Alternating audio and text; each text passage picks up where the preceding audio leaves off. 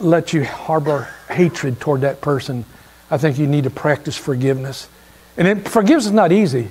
I have to forgive sometimes over and over and over again before it finally sinks in and the Lord understands, yeah, that Dale is forgiven. I've got to forgive people just as God has forgiven me for my sins and the wrongs and things that I have done. And I think he came down, number 5, to show his matchless humility. What more humble way could you enter into a city? You could have had a big team of white horses, a gilded chariot and stuff, and come into Jerusalem. He didn't do that. The lowliest way that he could do is he came down on the back of that donkey. And then we understand in Philippians 2 verse 8, and being found in the fashion of man, he humbled himself and became obedient unto death, even death on the cross. He left us an example of humility. Everyone could have said he could have had a big team of horses pull him in. Number 6, to arise from the dead.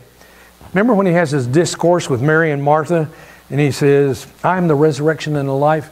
He that believeth in me, though he were dead, yet shall he live. He that liveth and believeth in me shall never die. Believest thou this? He's the resurrection.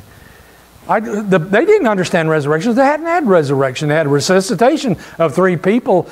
Jairus' daughter, the widow's son, Nain, and the nobleman. 3 resuscitation, because all 3 of them turned around and died again. When you have a resurrection, you don't die again.